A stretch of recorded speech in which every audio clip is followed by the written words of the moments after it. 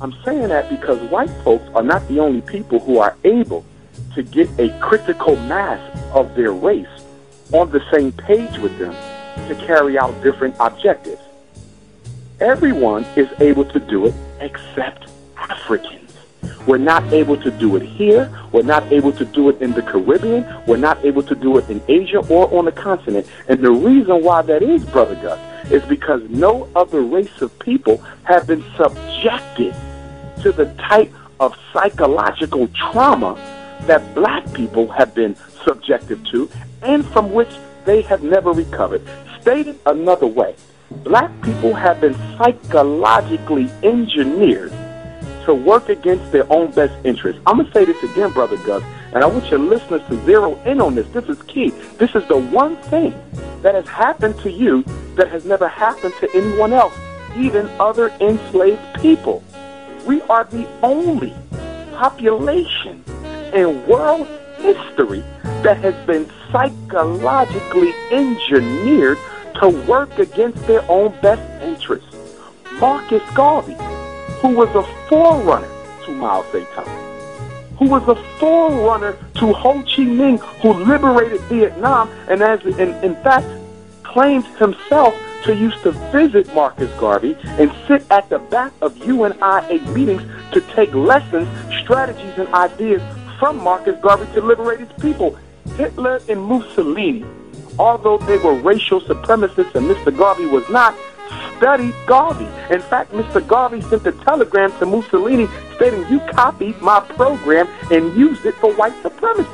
So how is it that all of these leaders of Vietnam, of China, of Italy, of Germany, even the leader of Afghanistan, Brother Gus, who led Afghanistan to freedom, if anybody wonders why the Afghanistan flag has red, black, and green on it, it's because the leader of the revolution of Afghanistan studied Marcus Garvey. They all did. So how could these Europeans take Garveyism and use it for the benefit of white supremacy or Chinese ascendancy, and yet we failed to use Mr. Garvey's work to liberate ourselves?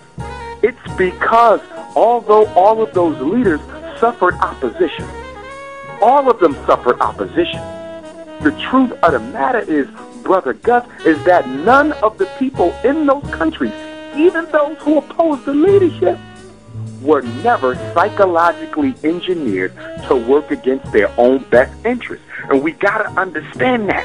The one psychological lesson I need everybody to grasp, and the minute you see a black person doing something they ain't got no business doing, tell yourself that's slavery.